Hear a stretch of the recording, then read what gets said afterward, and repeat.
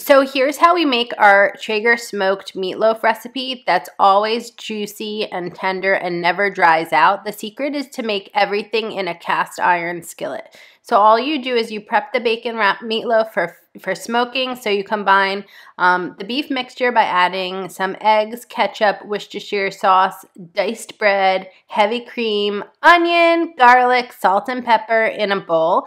And you whisk all that together until combined. It's kind of like, it's gonna smell like Big Mac sauce. It's so delicious. It really smells good. It's a bunch of weird things together, but trust me on this. So you whisk all that together until combined, and then it's time to add in the ground beef mixture.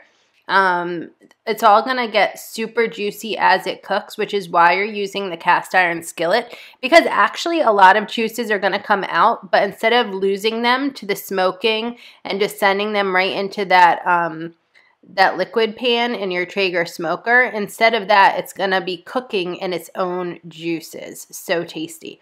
All right, so it looks so weird, but instead of using breadcrumbs, we use diced bread chunks. That's a tip that my husband has from his restaurant chefy days.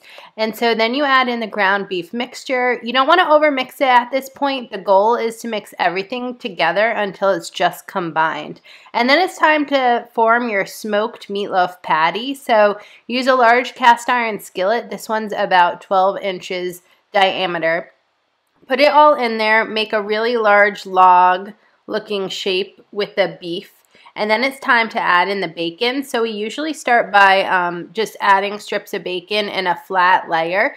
Make sure they overlap just a little bit so there's no, so they're like totally encompassing all of the juicy ground beef flavor as it smokes. So just go ahead and about 1 pack of 1 pound of bacon is gonna totally cover the meatloaf, and then just gently tuck in the edges so they overlap underneath. And then you're ready to pop the smoked meatloaf into the Traeger at 250 degrees Fahrenheit.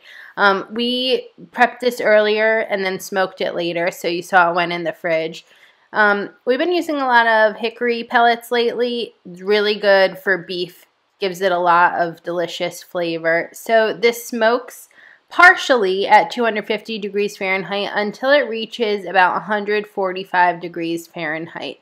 And then it's time to layer on some barbecue sauce. Just brush it right on in there in the smoker and let it smoke until the internal temperature of the meatloaf reaches 160 degrees Fahrenheit.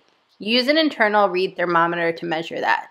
And so you just finished smoked meatloaf by removing it from the juicy pan. It's very tender, but it's gonna harden up a bit as it cools. So transfer it to a wire rack so it can cool and the juices can fall out if they need to.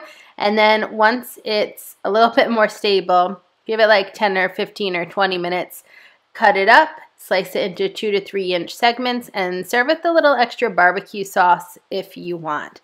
This is such a great recipe. We pair it with things like smoked mac and cheese all the time. You can get all of these smoker recipes at sipbitego. Well, until next time, I hope you have a wonderful and delicious day. Cheers!